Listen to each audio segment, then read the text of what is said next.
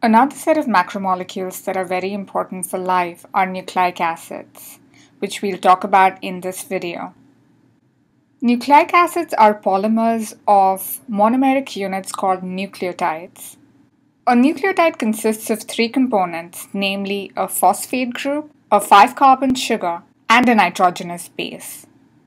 The phosphate group is linked to the sugar molecule, and this molecule in turn links to the nitrogenous base. If you look at the structure of a nucleotide, the phosphate group is bonded to carbon number 5 of the sugar molecule. The carbons are numbered 1 through 5 in the clockwise direction. The sugar, in turn, is connected to the nitrogenous base. These three components make up a nucleotide. The sugar in the nucleotide can be one of two kinds.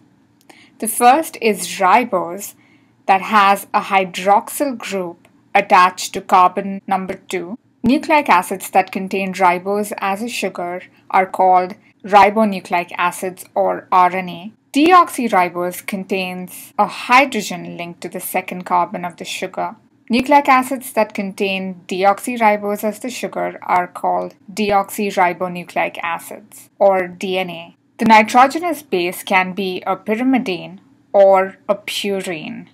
It is the sequence of these bases that stores genetic information in nucleic acids. These monomeric nucleotides polymerize to form nucleic acids. The linkage that forms between nucleotides is called a phosphodiester linkage, and it occurs between the phosphate group on the 5' carbon of one nucleotide and the hydroxyl group on the 3' carbon of another nucleotide. This phosphodiester bond forms through a condensation reaction. There are two types of nucleotides involved in the process: ribonucleotides in the case of RNA and deoxyribonucleotides in the case of DNA. During the condensation reaction, the 3' hydroxyl group of one nucleotide combines with the 5' phosphate on the second nucleotide to form a phosphodiester linkage with the release of a water molecule. As a result of this kind of linkage, the sugar-phosphate backbone develops a directionality. The one end has an unlinked 5' carbon and the other end has an unlinked 3' carbon. Therefore, the nucleotide sequence is written as 5' to 3'. This reflects the order in which the nucleotides are added to a growing nucleic acid molecule. The nucleic acid's primary structure is the sequence of these nucleotides.